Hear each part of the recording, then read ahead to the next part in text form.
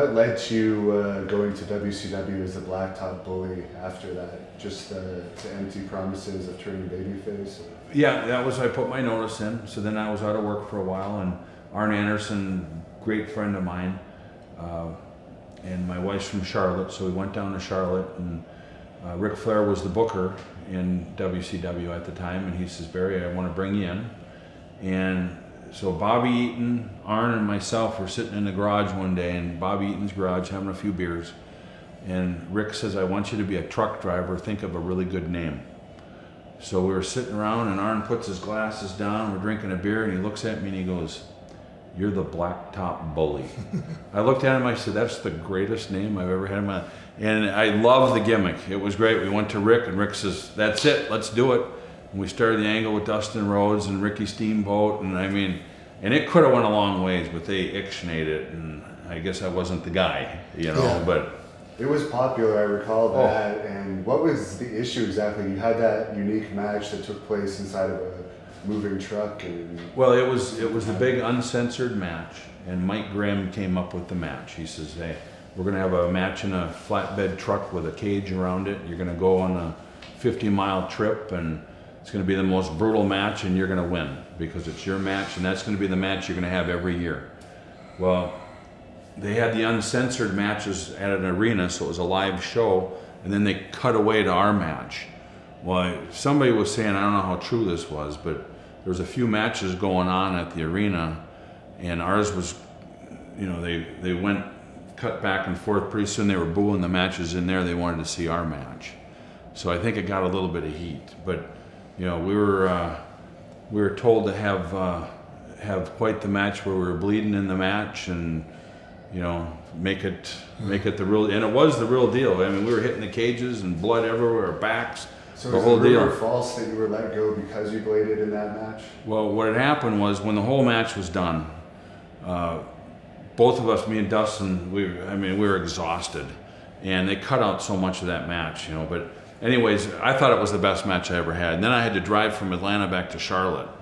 Blood all over me, and you know, the whole deal. And Dustin calls me up in the middle of the night, he goes, Barry, thank you, you know, and everybody loved the match. The next morning, I'm in Charlotte, and I get the phone call from Eric Bischoff. He says, Barry, what a hell of a match you had. And I said, thanks, Eric, you know. And he says, I got good news and bad news. And I said, well, tell me the bad news. He goes, you're fired.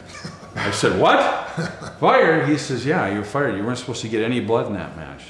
I said, you got to be kidding me.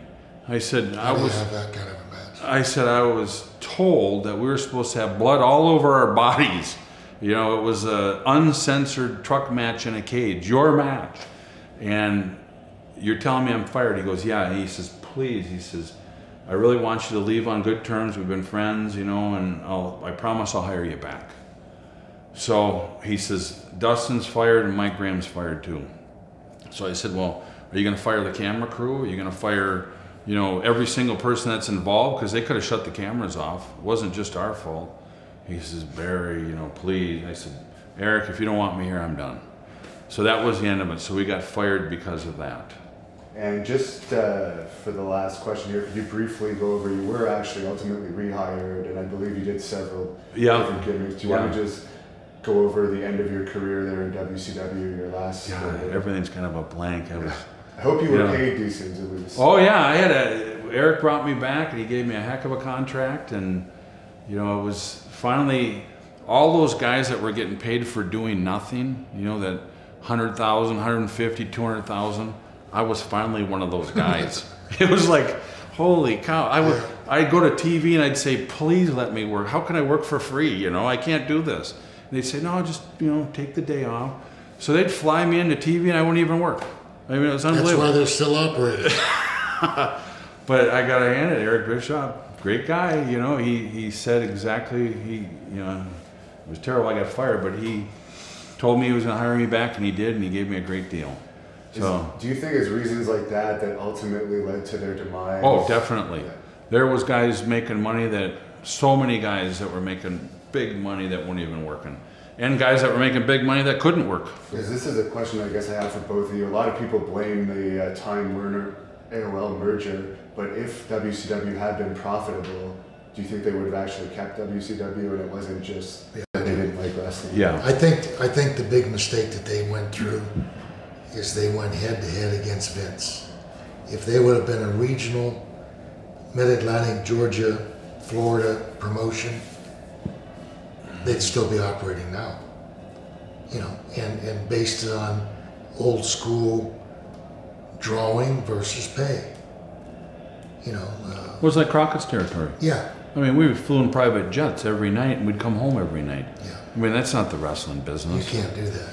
That's why he didn't make You it. can't bring in $20,000 houses and spend $50,000. Right.